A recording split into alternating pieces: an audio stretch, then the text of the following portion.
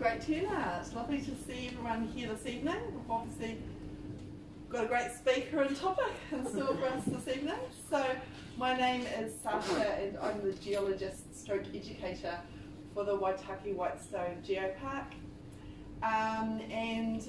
This evening we're very lucky to have Keren from Totara Estate come to speak with us. As you know, the Geopark covers a wide range of topics, so everything relating back to the earth, but we have those rich stories on top of that, and one of those is some of the social history of the area, which is very important and something very relatable to a lot of us. So great to have Keren along. I first met Keren on a Waitaki Tourism Association bus tour that I was comparing on, and learned all about New Zealand lamb and its export from Totara Estate, and I've been telling everyone about it ever since because it was a really exciting story.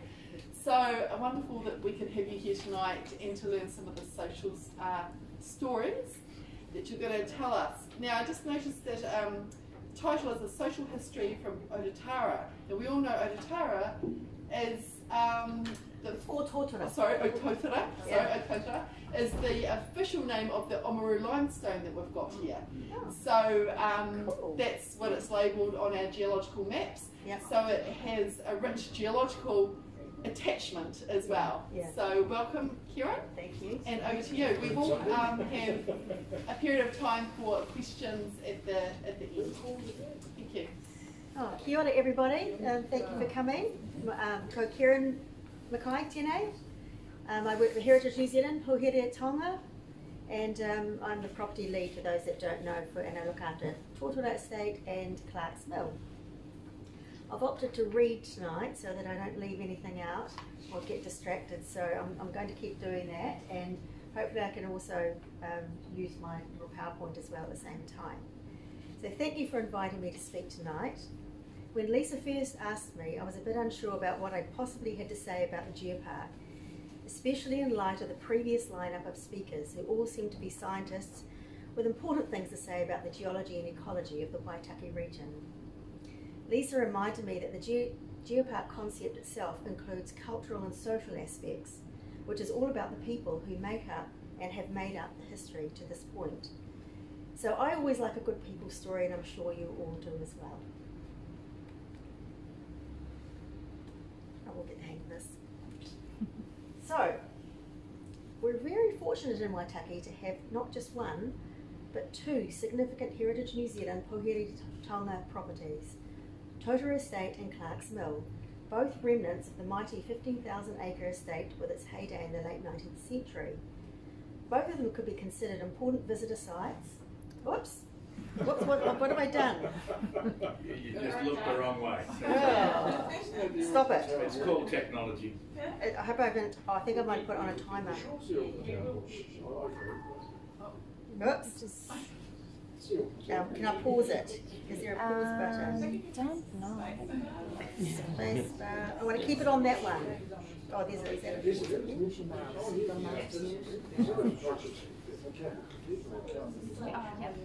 Yeah, no, there's the next exciting. So now you've got a glimpse of the next exciting slide. All right, so both of them, as I say, could be considered important visitor sites in the Geopark.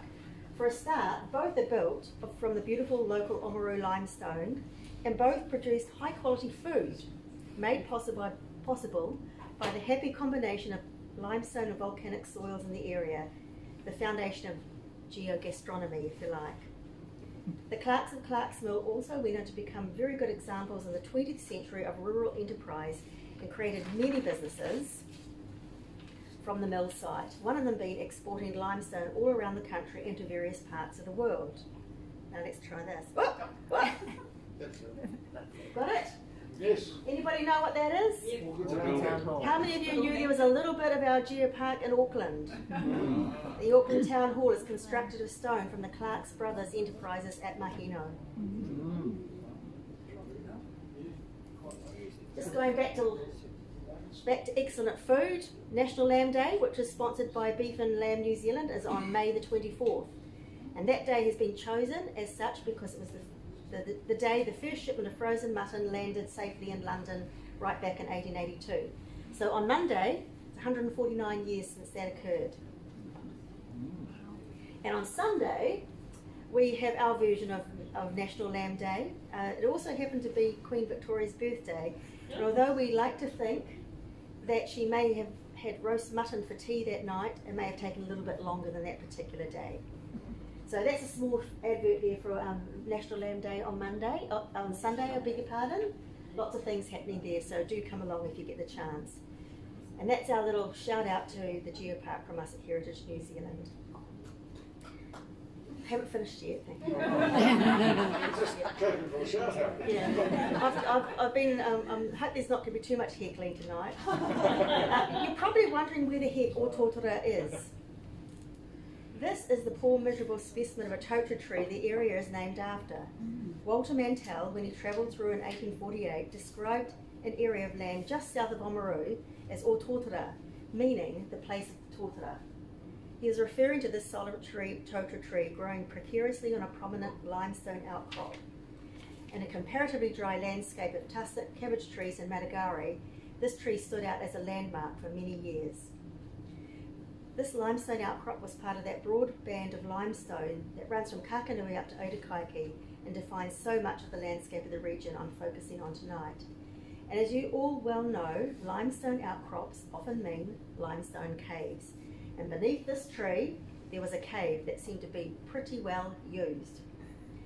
So I first encountered this cave when I started working as a guide at Totara State right back in about 2011. As a recent import from the North Island, as they say down in these air parts, I really had to brush up on my South Island history. I know I'll never be a local, but consider myself pretty much an Otago girl now and very passionate about the area.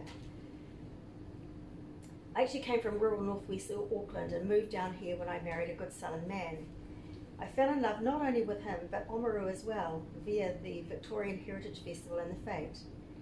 As far as being a Jaffa goes, and I get teased about it often as by one of my colleagues, I have to say in my defence that I come from good southern roots. My father was born near Invercargill and my mother was born at Seacliff, where her father was a doctor at the time. Anyway, I have a degree in history and English, so I had somewhere to start from, but I tended to make more sense of northern New Zealand histories and European history rather than southern New Zealand. Ask me about Europe from the fall of the Roman Empire to the Battle of Waterloo. So I set about learning the story we tell our visitors when they arrive by way of introduction. And because my job was to guide people around the site, I obviously had to take my cue from the interpretation on site in the museum and learn the stories to be told there. So I just took a photo of that board. These interpretation boards date back to the opening days of the 1980s. So the story was really focused on the new, mainly British settlers of pastoral kind. So it backgrounds the way our farming history played out in terms of run, estate, farm, and then of course the main focus was on the frozen meat story, which was fair enough. This is where we would normally start the story if you were visiting the estate today. So you can see here a little bit about Charles Susted, a Swedish sailor who took up the original depasteurising licence to runs 12 and 13. There's also a picture of Robert Grieve down here in the corner here, and a sketch by Walter Mantell of Susted's outstation in 1848. Now there's a few lines just here, just beneath Robert Grieve's photograph, and it says about how he was the first person to bring sheep over the Kakanui River in the 1850s, and he also slept in the cave under the totara tree for 3 months. 3 months? It must have been some cave. It took me some time and more reading to figure out that what should have been obvious. He wasn't the first person to stay in that cave, was he? Once I started looking back to what and who had happened in the story broadens out, and yet I could so easily have started the story there without finding out who else had come that way. Tapuwae is a concept that we deal with a bit at Heritage New Zealand, and it means the sacred footprint. So we're encouraged much more now to talk about and find out about all those people that had gone on before. I have to say at that point that the concept of Tapuwae is much more to the fore with Heritage New Zealand now. We are about to embark on some new interpretation plan for the estate, And I'm glad to say that it will include more about the rest of the people who traversed and lived in this land long before the sheep came. So from here, the story of the limestone cave under a tree on what became the famous Totara estate, we can tell so many stories, not just of Waitaki, but microcosms of the history that makes up Aotearoa, New Zealand. I'm going to use this geographic feature as a starting point and take you with me on the same journey of discovery that I went on when I discovered that there was more people that used that cave than just Robert Grieve. I'm certainly not an expert on this, but hopefully I can point some of you in the direction to look further for yourself. So what was the deal with the land?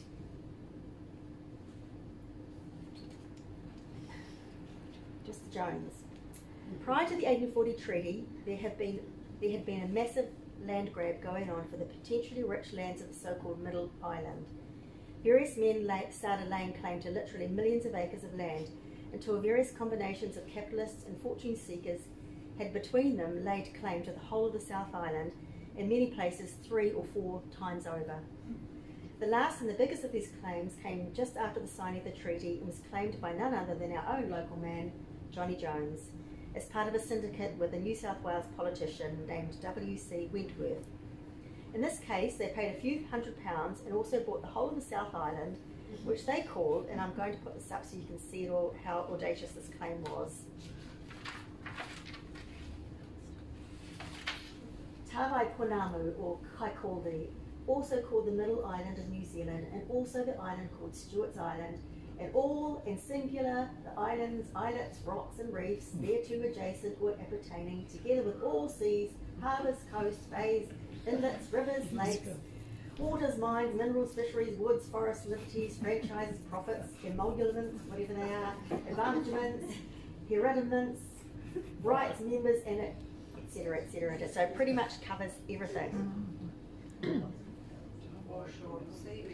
Needless to say, confusion, anger, litigation, and frustrated greed followed.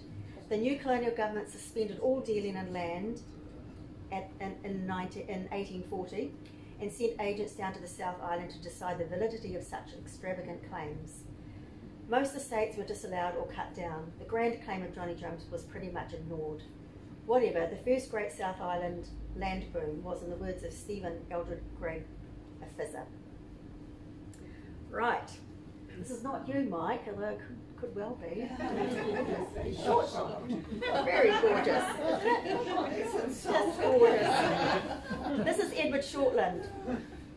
So back now to our little part of the world around Ototara. So we'll take a look through the eyes of a traveller at the time who wrote down his observations. 1844 was a busy year for the land surrounding this area, with many interesting travellers passing through, and one of these sent to look at the pre-treaty land claims was one Edward Shortland. His title was Sub-Protector of Aborigines under the New Zealand Government, and in that capacity and as an interpreter he went to Otago in 1843 with the Commissioner who was investigating pre-treaty claims. When his official duties were over, he took the opportunity to see more of the country, so he hitched a ride in a whaleboat heading north. He made a brief stop at Shag Point to check out the coal deposits there, a bit sulphurous apparently, and on the 3rd of November he arrives at Waitaki. He stays with the whaler Hughes and his family in his comfortable weatherboard house and makes a lot of inquiries about who and what, etc. He's a very curious chap, and fortunately he wrote a lot of this down. The next night he shifts his tent to the Maori village at the Kaipara, where he notices an excellent crop of potatoes and no doubt continues to ask lots of questions. He looks around, heading back down to Waikawiti, and I'm sure he went through Palmerston and Puketapu as well, and then eventually decides to go overland from there to Akaroa. So on the 5th of January he's back in Waitaki, and he sets off northwards a few days later. My source for this notes that he's travelling with 3 Maoris in my source. It's hard reading that now, as you just wonder who were they and what were their names. He does enlist the help of another Maori named Pukurako as a guide to help them to get to the Waitaki River. His route takes him along the beach, and it's quite good to imagine if you know Hampton Beach, past the side of where Hampton is now and as far as the Headland Bluff. On the northern side of the bluff he notes a small boat harbour and a great potato patch. He then walks inland about half a mile to cross the Waianakarua River and then up the coast to the Kakanui. He also goes upstream here to cross the Kakanui opposite a white cliff on the northern bank where he camps for the night. He's now on the land and eventually becomes Totara Estate, and although he does not record stopping near the cave, we can add his footprints to the others who follow the trails this way over the years. They continue on and come to Cape Wonbrow, where he records how they looked north over the extensive plains, the future site of Ōamaru. They explore there a bit, and apparently while his companions are busy eating berries on the banks of the creek, Shortland amuses himself by shooting 2 ducks and 2 gulls. A possible solution to the gull problem in downtown Ōamaru. They finally make their way to Te Puna Ōamaru, a village where he sought assistance in crossing the river. I know I'm getting a little out of the Ototara area, but there are a couple of things I'd like to point out. By starting our stories with when the Europeans arrived, we're not really telling our stories. When Richard Greaves spends 3 months in the cave, if he found it useful, then it's highly likely that many others over the years have also passed that way and stopped there. There were trails all across the land. The men I'm talking about now, crossing this area, were accompanied by guides who were showing them the way because they knew the way. The other point I notice as I'm reading Shortland's account and others is how gracious the takata whenua are. Shortland meets Chief Huruhuru at the village, who he describes as a man of singularly pleasing manners and address, qualities I was more surprised to meet with in this wild and desert-looking place. Not only that, but Huruhuru gives Shortland a description of the Waitaki Valley and drew with a pencil a very accurate and detailed map of the Great Lakes of the Clutha Basin. It was probably detailed because he'd been there and knew them well. Shortland is intrigued by the way the people cut raupo and fashion mohiki. One was large enough to transport Shortland, 2 of his companions, the chief and his wife, plus their baggage. So Huruhuru makes Shortland a pair of flax sandals, which he tries out by walking a couple of miles towards the Waitaki River mouth, where he makes a sketch map of that river mouth. Shortland now heads north, but a funny thing happens. As he's making camp, he was amazed to see a solitary European coming from the north. It's Bishop George Selwyn. I told you it was a busy year. So here, enter the next interesting chap to pass through in the year 1844. This energetic, striding chap is actually George Selwyn, Bishop of New Zealand, completing a pastoral tour of the country. He also has quite a considerable entourage of Maori companions with him, but Selwyn was often ahead, always anxious to be on the move and getting to wherever he was going. The 2 parties set up camp together and no doubt have a lot to catch up on. So now we're going to follow Bishop Selwyn back as he's headed south, back crossing the land that became Totara Estate as he makes his way to Waitaki and beyond. Huruhuru, Selwyn also describes as singularly pleasing, accompanies the party across the river. They land probably around where the bridge is now, and Selwyn keeps his pace up across the plains, over the Cape, through the Totara landscape, and stops for the night at All Day Bay. The next day he makes it to Waitaki, where he goes about his pastoral work, preaching and baptising. It is here that Selwyn notes that this place has been visited by the French bishop, but no one else except Mr. Watkin, the Wesleyan missionary, so that bishops were more common than ministers. More bishops than you could poke a stick at. So to recap, we've had the Swedish Sisted, the Scottish Shepherd Greaves, Shortland and his party, and then Bishop Selwyn all passed through the vicinity of the Totara tree. And also to fill my quota of bishops, Pompelia visited Waitaki late in 1940. The records go quiet for a few years, and then we get to 1848. And this character comes into the scene. 1848 was a key year as the land passed from Maori ownership, which had been recognised for the whole South Island by the Treaty of Waitangi, to the Crown. On the 12th of June at Akaroa, a government agent by the name of Henry Tacey Kemp negotiated the purchase of a large part of the South Island, extending from Kaipara to Otago, for a cash payment of $2,000, the promise of land set aside for the people, vague references to schools and hospitals. As K.C. MacDonald puts it in his book, Whitestone Country, the trifling payment, the neglect of whatever promises had been made, the vagueness of the description of the boundaries, and the cheese-carrying nature of the delimitation of the reserves made it a thoroughly unsatisfactory transaction and created a long-standing grievance. I think there's a lot of pain and sadness tied up in those words. So there's a lot of pressure on the Kaitahu to sell to the New Zealand company, including threats of military action. It was an unequal negotiation, and the expectations on the part of the Kaitahu of equal partnership, continued access to their traditional lands, hospitals and schools just did not evaluate. As the story of New Zealand moved from the runs in the 1850s to the estates in the 1860s and then the farms in the 1890s and onwards, the increasing number of settlers arriving overwhelmed the original promises made to the people who had occupied it for centuries before. It does make grueling reading. Another one of the 1848 travellers who arrived at Waitaki with a view to finding a site for New Edinburgh, Frederick Tuckett, says,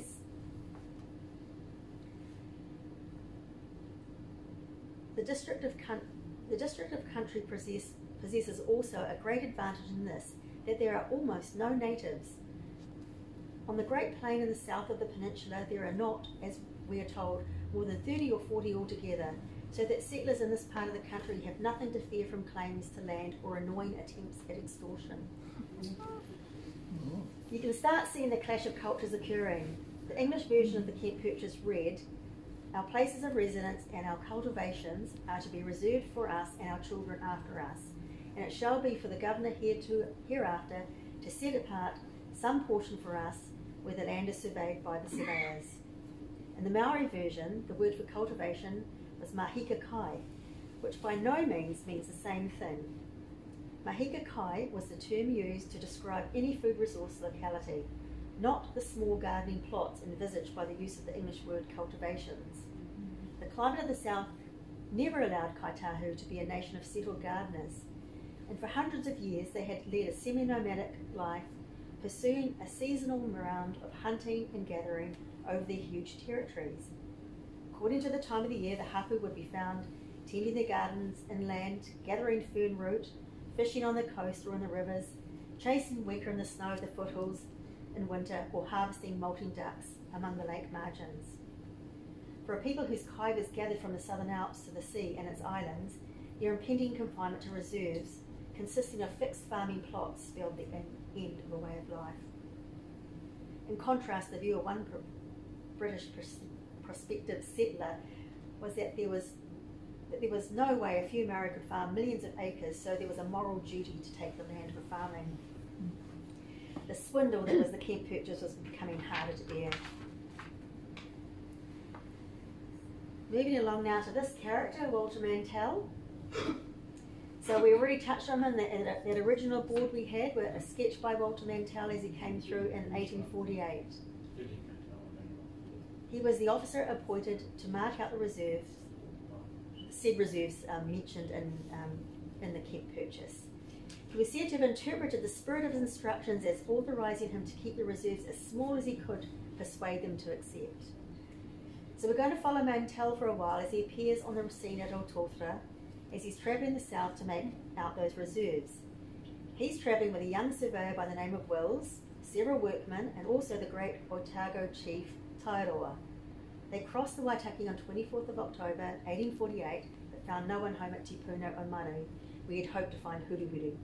So he carries on down the Waireka Creek and onto Kakanui where he camps. He now finds that Huruhuru is ill at Waikawaiiti.